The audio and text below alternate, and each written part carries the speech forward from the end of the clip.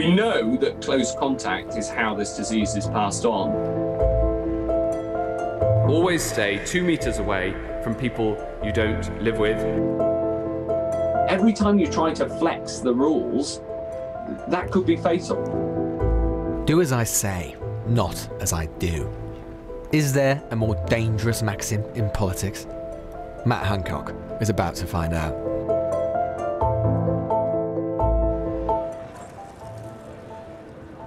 Throughout the pandemic, there has been no one who has been a more fierce, perhaps more aggressive advocate of the lockdown guidance and legal standing than he. You asked about hugging people.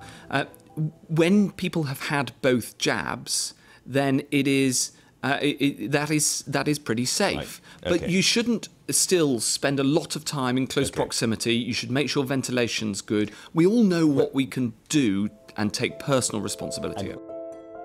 And yet here is the same Matt Hancock on May the 10th in his office at the Department of Health, very much not social distancing, in the grip of his aide, Gina Coladangelo, at a time where you weren't even supposed to hug a relative at a funeral. And other ministers said that this was a private matter. He does have my support. This is a personal matter. You know, I understand that he hasn't broken any of the rules. But is it really just a personal or private matter?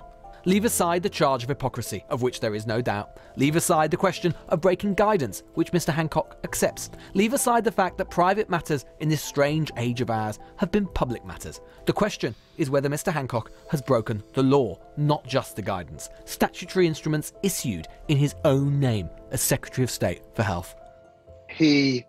The rules in place at the time were the step 2 rules at the beginning of May. And that meant that nobody could meet indoors with another person unless they fell within one of the exceptions.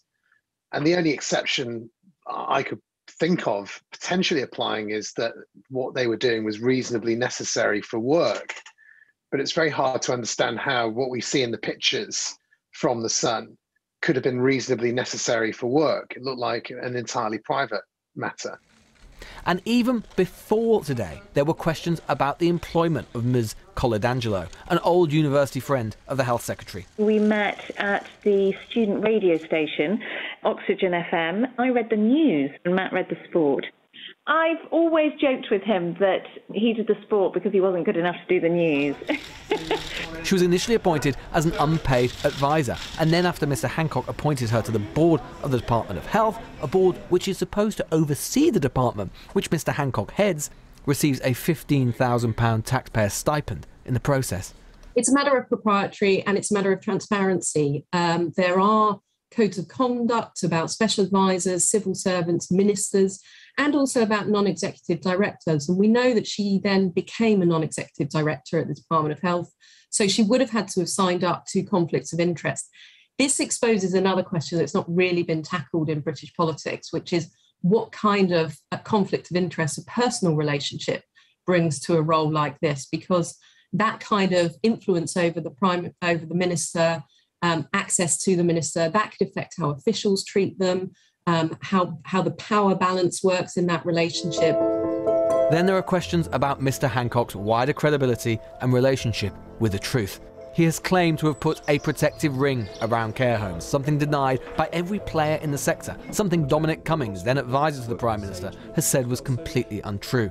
The Secretary of State for Health should have been fired for at least 15, 20 things, including lying to everybody in multiple occasions, in meeting after meeting in the Cabinet room and publicly. He has also claimed that there was no national PPE shortage and that the National Audit Office has explicitly confirmed this, but they have not.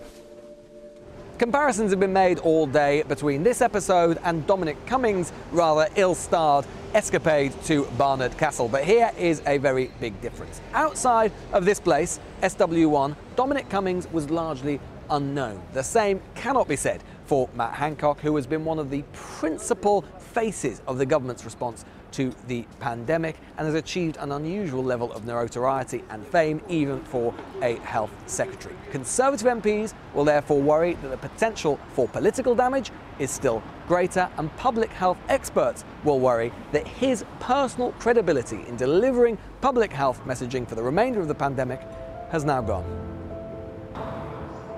And then another question, not for Mr Hancock, but for the Prime Minister, lingering over his government whispered in Whitehall. What now is the threshold for ministerial resignation? And what does that mean for standards in our public life? Lewis Goodall there. Now, we did ask the government for a minister to speak to us tonight, but they declined. We also tried for backbenchers to defend the Health Secretary. Again, no one was available. Instead, we're joined by the chair of the Labour Party, Annalise Dodds, and Professor Stephen Riker, a behavioural scientist from the University of St Andrews. He serves on the government's Spy B board. Now, first to you, Annalise Dodds. The Health Secretary has apologised. Is that not the end of the matter? Sadly, it can't be the end of the matter, because not only yet again do we see here a senior Conservative behaving like the rules simply don't apply to him, but there are those really big questions about appointments here. Why we have a situation that an advisor who obviously had a very close link to the Health Secretary was also then appointed effectively to challenge his work. This simply is a mess, cronyism on cronyism. And frankly, if the Health Secretary himself will not resign, then the Prime Minister should remove him. So are you alleging here that Matt Hancock, I mean, he says he didn't break the guidance. Are you suggesting that there's some sort of legal issue? Well, I think many people looking at the Health Secretary's words here will really be scratching their heads, and they will be thinking through what they themselves have done over these months, when we've seen grandparents not able to cuddle their grandkids, people in care homes having to just look at their relatives through the window, not able to even see them in person.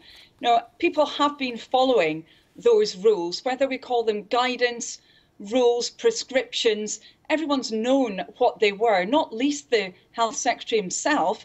After all, he's been promoting them night after night in the media, and indeed he's been promoting them in Parliament. So there's no excuse here, and it's absolutely critical at this stage that people can have trust in what they're being asked to do. This is a really important stage of the pandemic, and it's the time when this Health Secretary should stand down, and if he won't, as I said, the Prime Minister must get a grip on this and remove him. But you'd acknowledge that ministers, shadow ministers, have the right to a personal life, a private life?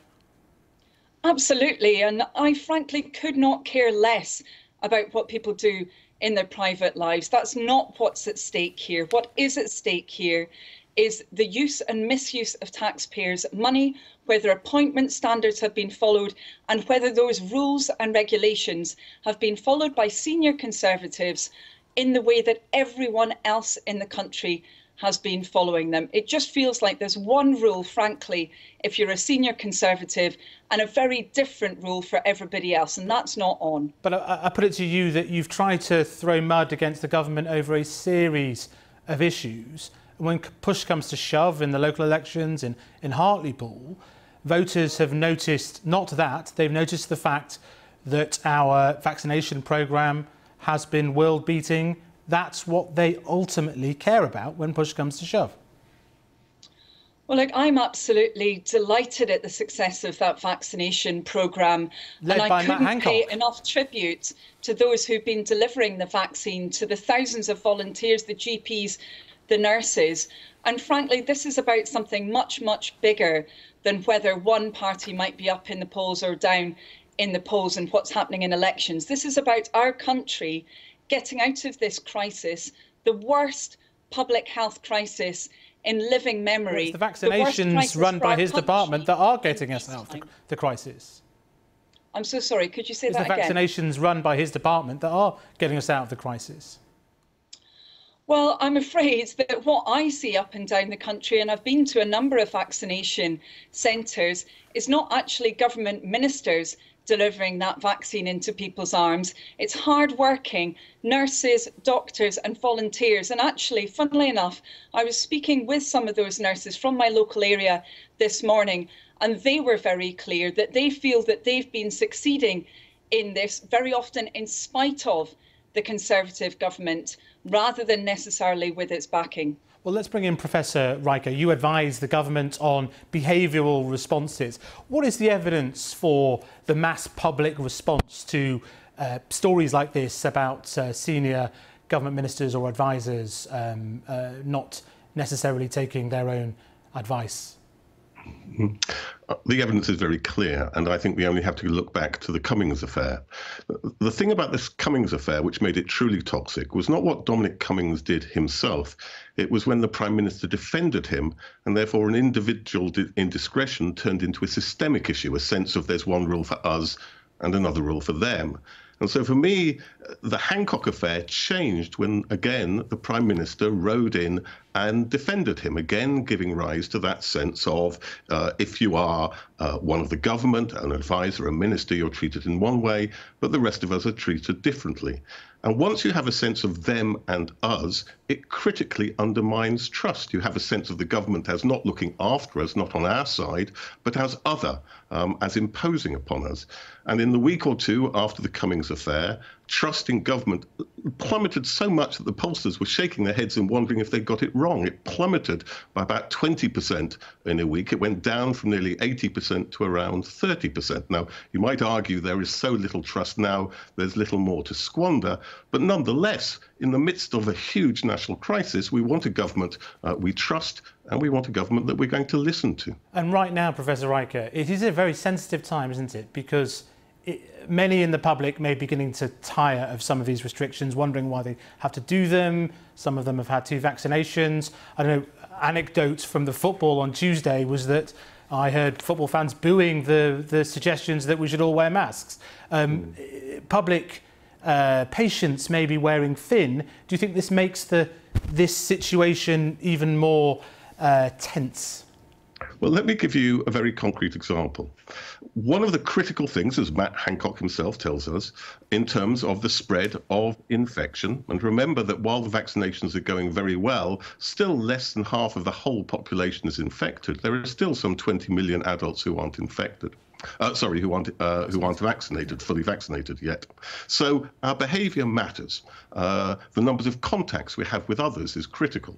Now, before the pandemic, we on average had about 11 contacts in a week. Now it's down to about 4. If it went back up to 11, then the second wave would be huge and would be in even deeper trouble than we are now. So you need a government and you need a health secretary who can persuade people that it's important for us to limit our contacts for our own safety. Now, the question is, can Matt Hancock do his job, do that job? He might stay in office, but can he do his job? And I think it is fatally compromised in a situation where he does not seem to abide by the evidence that he wants us to follow, and which is critical to our safety and making sure that this third wave isn't much bigger than we fear. Let me bring Annalise Dodds back in. I mean, some would argue the opposition has given a blank cheque to the health department in terms of the restrictions. You may have to approve a further extension of restrictions.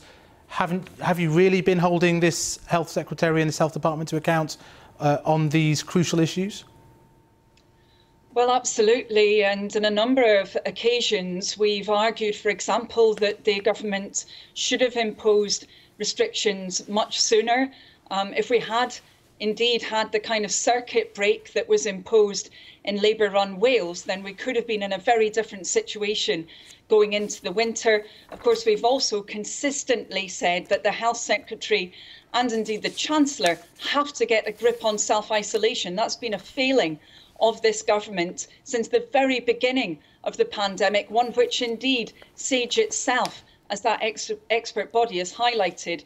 So we have been critical when we've needed to get our country to a better place. Of course, when the government has done the right thing, we've supported them. We are in the middle of a national crisis, but when they've done the wrong thing or they haven't acted, we've pointed that out very strongly indeed. Must leave that there. Thanks for joining us, Annalise Dodds and Professor Stephen Riker.